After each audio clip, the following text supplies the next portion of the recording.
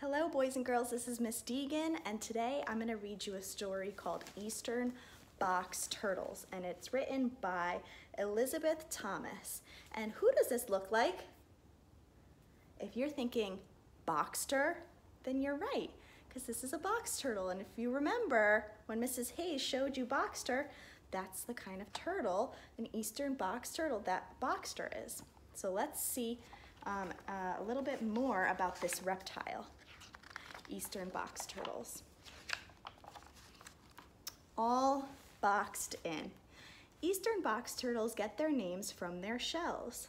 Their shells snap closed like a box.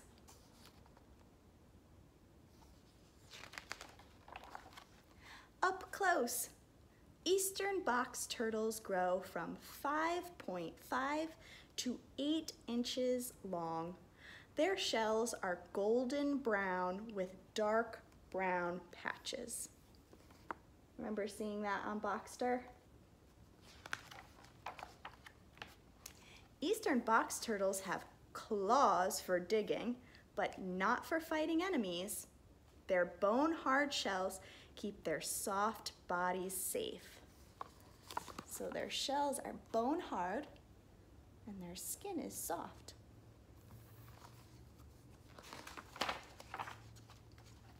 Eastern box turtles eat worms, bugs, fruit, and vegetables. They take small bites with their sharp beaks.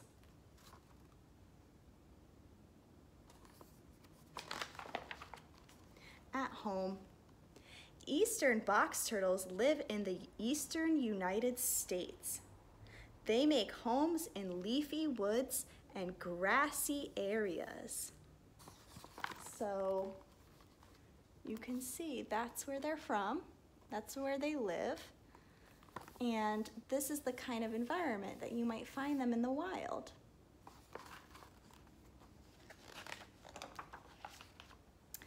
In winter, an eastern box turtle hibernates. It tucks its legs and head. Then it closes its shell. So that's how it turns into kind of like a little box. And it hibernates, which means it goes to sleep for a long time. From egg to turtle, female eastern box turtles lay 3 to 8 eggs. They cover the small white eggs with dirt.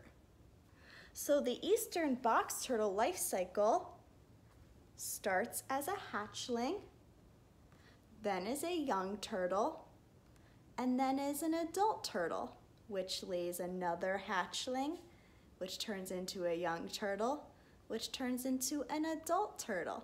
And that keeps happening. And that's the life cycle of an eastern box turtle. Young turtles hatch after 2 months.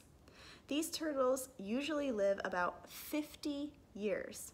Some live more than 100 years.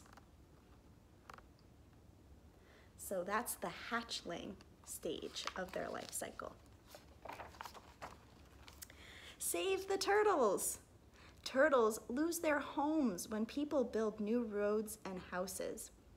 But there are people working hard to protect these turtles' homes. This is an example of a scientist who helps preserve biodiversity by keeping the turtles safe. So if you're ever in the car with a family member or a friend and you see a turtle on the road, definitely stop and wait for the turtle to cross the road. But it's very important that you don't relocate a turtle and pick it up and bring it home, because turtles are homing animals, which means they only like to be in one specific spot. So if you see a turtle and you don't know what kind it is, I don't advise anyone to bring it to a different location. So scientists like this woman here is somebody who works for the National Park Service.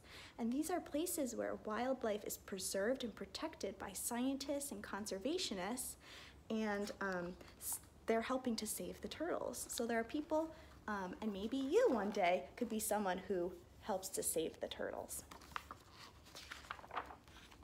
So again, the new words that we learned in this book was beak, which is the hard mouth part on some animals, and turtles have beaks instead of teeth, so they don't have teeth.